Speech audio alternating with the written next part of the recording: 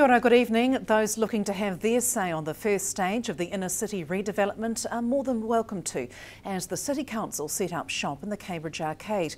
For the next 4 days, the new concept plans will be on display, with council staff on hand to take public feedback. Urban designer Craig Pocock took Hunter Andrews through the Esk Street concept, starting with his first impression of Esk Street 3 years ago. What jumped out at me initially is that it lacked amenity, so there wasn't many places to sit or to gather or to shelter. So that was my initial thoughts. It wasn't until we did the consultation did we get a much clearer idea about how we might deal with Esk Street. You have high quality materials, you've still got your historical buildings that give you a great backdrop, you've got a lot of really good retail shops that are in main streets that have been lost elsewhere. So you've got a lot of good aspects. Really, I suppose what struck me in the end is that a lot of stuff just wasn't particularly well connected, and if we could make it just a little bit more user friendly, that was probably the best values we could bring. What were your thoughts on the one way of Esk Street? Do you think one way is a good idea? Yeah, I do. With Esk Street I do think it makes sense. What the one waying does is it maximises your car park, but it also maximises your public amenity on the south side of the street. So you've got 6 metres of open space on the south side, which is the sunny side, where your cafes currently are set up, where you've got some street trees and some public art. And so if it was 2 ways, you would lose that wider band that's really now currently given to the pedestrians. So I think one way for Esk is good. Let's talk about the weather. That's a major factor in any sort of upgrade in Invercargill. We all like to get from shelter to shelter. A lot of people obviously just cover Esk Street. That's obviously not practical. What has been done here? Let's have a wee look at the plan here. What is there for shelter? Sure. I think weather is probably one of those things I might have underestimated when I go there, and I think unless you've lived here do you fully understand what it's like. So in and out of here for 3 years, I feel like I'm starting to understand, only just starting maybe, to understand how the weather works.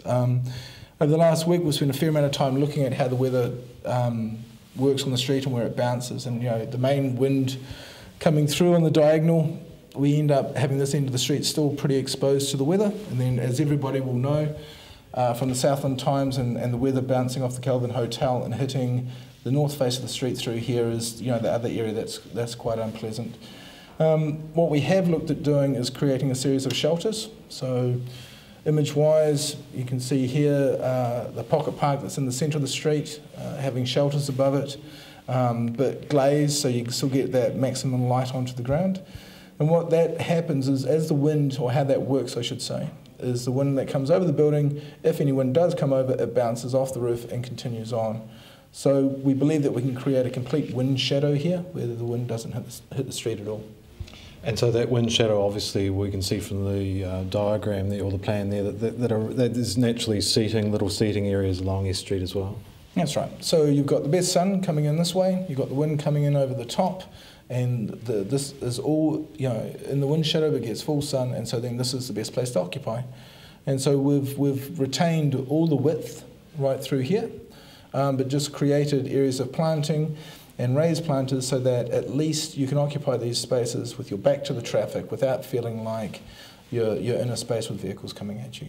And interesting, when we first came in here, you were in Councillor Sycamore were looking at things like paving. What difference does the use of paving make? You mentioned something about reflecting light, reflecting heat perhaps? Yeah, paving-wise, I suppose it does a lot of different things. Apart from, quality of paving says this is a quality environment, which is always good, right signal. Secondly is where you change, a significant change in the paving tells the vehicles that as they come along, they're now heading into a pedestrian zone, that they should be looking out for pedestrians crossing the street. So at this point, it doesn't read like the rest of the street, and that's an important signal to make the vehicles slow down considerably through here. And then the other thing that we're sort of playing with is if we have some bands of lighter paving, whether we can bounce light off it. So at night, instead of just having the vertical lights and poles and street lights, whether we have lighting on the ground that bounces off the paving. But these are the things that we're working on now. I think he's done a fantastic job so far, and the seating that he's provided today as a sample is quite a comfortable sort of a street seat, if you like. But then again, I'm just one voice, so what we need to happen now is for as many people as possible to get in here right up till Friday this week, and the shop's open every day, 9 o'clock in the morning till 5 at night, with a late night Wednesday, 5 to 7, so if anybody who's tied up during the day, come along Wednesday night and have a look and give us your opinion on what you think. I think the key thing for us anyway is that weather, isn't it, and keeping the people sheltered on East Street. Some people have said cover East Street, which is an unimaginable scheme really, but it looks interesting what he's proposing. It is. Look, the key in Invercargill is shelter, and all of us locals know that even on a nice sunny day in the middle of summer, it can be spoiled by that bitterly cold southwester that lingers around all day, and it's not conducive towards sitting and enjoying. So with the shelter that Craig's proposing around the little seating areas, it'll just cut out that unpleasant wind and make it a nice place just to sit for a while and have a chat. And those four days that people can come and have a look, you're welcoming their input as well, aren't you? Council staff will be here to hear what they've got to say. Yes, they will. Well, it'll be manned all the time by staff and with a bit of help by SIT students as well. And we'll have some questionnaire forms with some possible comments on, and a place for you to write down whatever you think. Because the more feedback we get, then the better idea we have of what needs to be changed. Because what we're proposing at the moment is exactly what we're planning to do, but if it's, for whatever reason, is found to be immensely unpopular, or little bits can be changed, we'll look at trying to please as many as we can. Stay with us after the break. James Hargest College Senior Campus rises from the ashes, plus chamber music and taekwondo.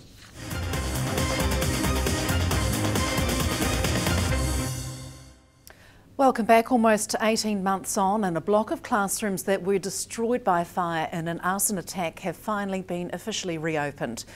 Ex-head boy Carlos Bagri and Master Chef Nadia Lim did the official honours at James Hargest College Senior Campus this morning. The fire put 6 classrooms where home economics and computing were taught out of action in January last year. The rebuild cost was around $2.1 million, with the difference being between the insurance payout and cost of the new building borne against the school's entitlement for future projects. Principal Andy Wood says financial effects will continue for several years, with other school refurbishments delayed as a result. The South Island Taekwondo Championships got underway at Stadium Southland on Saturday. Yellow to black belt levels took part in the annual martial arts competition that saw a good crowd support it. Teams travelled from all over the South Island to compete in both Pumse and Karuji fighting. Pumse is a series of patterns containing blocks, strikes and kicks that are performed in unison and focus on skills that standardise Taekwondo motions. In the afternoon, Karuji competition was underway. Karuji's focused on precision and timing, forming the basis of points-based scoring in the sparring and fighting section. The Southern Institute of Technology responded to a call for assistance by Film Fiji. The organisation wanted SIT staff to run workshops for high school students competing in the 9th annual Cooler Film Festival. Film tutor Patrick Gillies and SIT production crew member James Wilkinson have just returned from Fiji, where they were running workshops covering all aspects of the filmmaking process, from scripting right through to post-production editing. The duo held workshops in 3 different cities, with over 200 students attending over 3 days. The standard, they were very much novice filmmakers, so the filmmaking infrastructure in Fiji is not particularly strong, and they're not particularly well resourced with equipment. But I was kind of, judging by the laughter, I got a sense that maybe they were engaged and amused by our workshop sessions, and also judging by the kind of the furious writing of notes, I also kind of gather that they obviously took quite a lot out of it in terms of content.